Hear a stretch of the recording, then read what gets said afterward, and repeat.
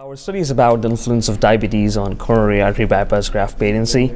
So the motivation behind this study was that we know from the landmark FREEDOM trial that coronary surgery is better than PCI in patients with diabetes. However, the outcomes after coronary surgery in diabetics are not as good as the outcomes in non-diabetics. We know from other studies that the worst outcomes of PCI in diabetic patients are due to worse stent patency. However, little is known about the influence of diabetes on the bypass graft patency.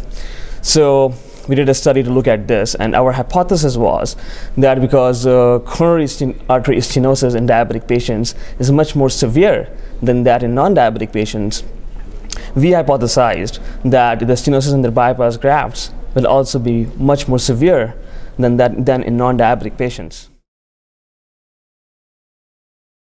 The thing is that diabetes is a major risk factor, and it's an independent risk factor for atherosclerosis. And atherosclerosis is the mechanism by which coronary arteries gets clogged, and bypass grafts can get clogged as well.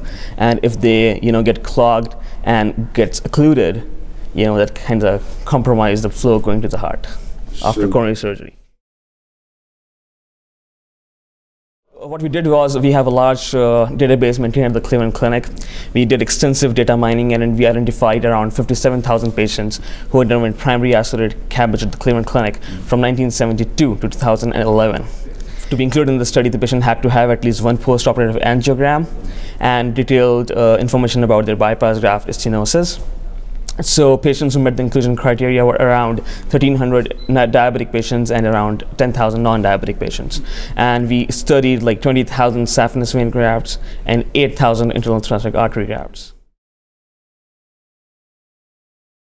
The major finding of our study, which really surprised us because it was contrary to our hypothesis, was that diabetes was not associated with worse graft patency.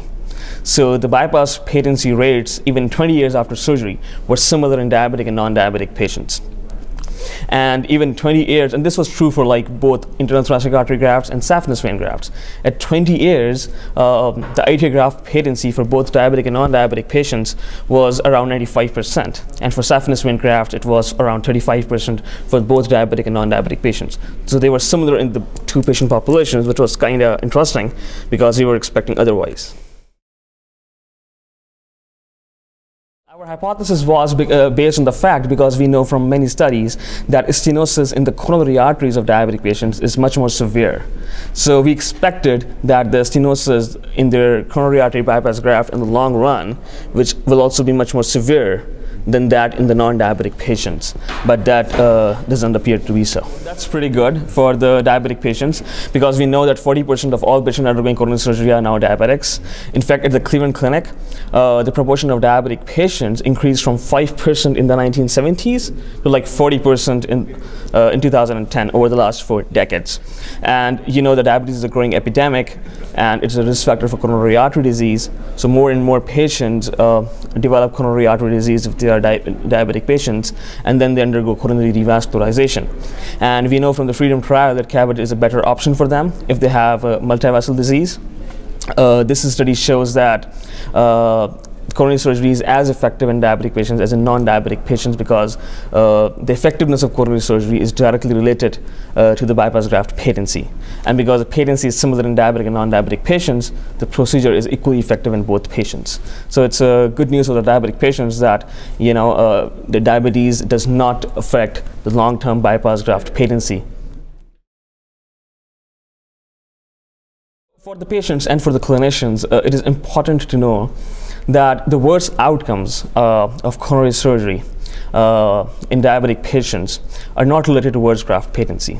So they may be related to the diabetic patients having more comorbidities. They have more cardiac and non-cardiac comorbidities, and that may be the reason that coronary surgery outcomes are worse in diabetic patients.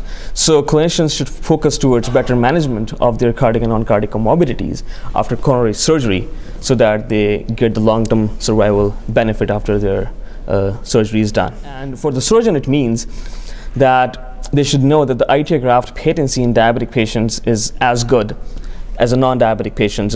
We find in our study that it was 95% for diabetic and non-diabetic patients at 20 years after surgery. So use of ITA grafts should be maximized in all patients undergoing coronary surgery, both diabetic and non-diabetic patients. And this means that bilateral ITA grafting should be done whenever feasible in all patients, because coronary surgery is done as a long-term solution to the problem. So if you give bypass grafts who have longer patency, good patency in the long run, well, the patients will do well. Like every study, this study also answered some questions, but also gave rise to some more questions. So we now know that diabetes does not influence ITA and saphenous vein graft patency, but what about other conduits that we use, like for example radial artery grafts, inferior epigastric arteries? We are now working to find out what is the influence of diabetes on patency of those conduits, and whether they are as good as internal thoracic artery grafts. The other thing is that we know that ITA graft patency remains stable over time, whereas saphenous vein graft patency decreases progressively over time. So efforts should be made to identify strategies that can improve the patency of saphenous vein grafts, because they are still one of the most commonly used bypass grafts in coronary surgery. And if we have to improve the outcomes of our patients, the long-term outcomes, we have to pay some attention there as well.